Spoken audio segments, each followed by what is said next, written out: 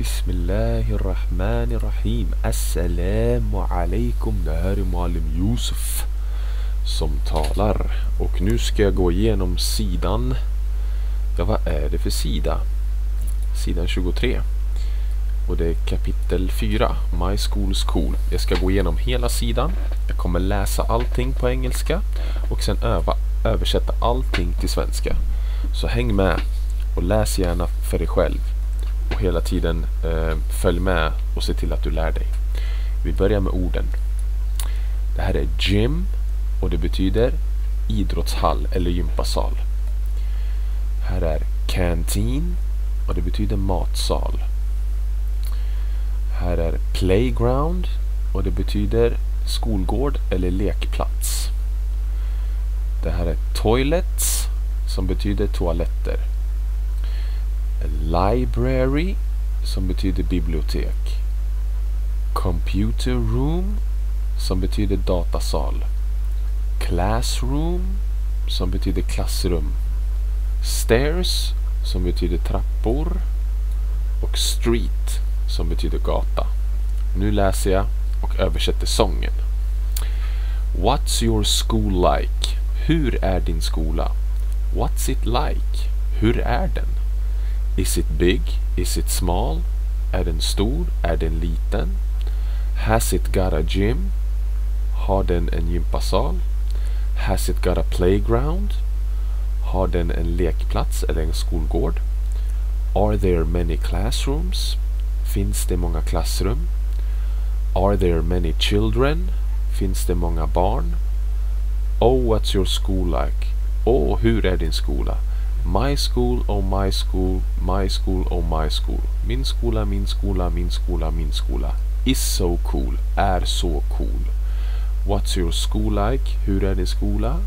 My school is cool. Min skola är cool. Bra, nu kör jag ett litet test med dig. Det betyder att jag kommer säga, jag ska bara justera lite grann storleken. Jag kommer säga de olika orden i skolan här på svenska.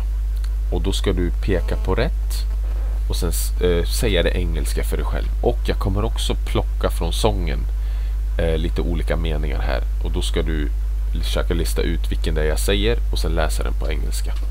Då kör vi. Bibliotek. Ja, det där. Library. Skolgård. Där. Playground. Hur är din skola? Där. What's your school like? Gympasal. Där. Nej, jag sa fel. Förlåt. Jag skulle ha sagt på engelska. Jag får göra om. Stairs. Trappor. Canteen. Matsal. Gym. Gympasal. Street. Gata. Toilets.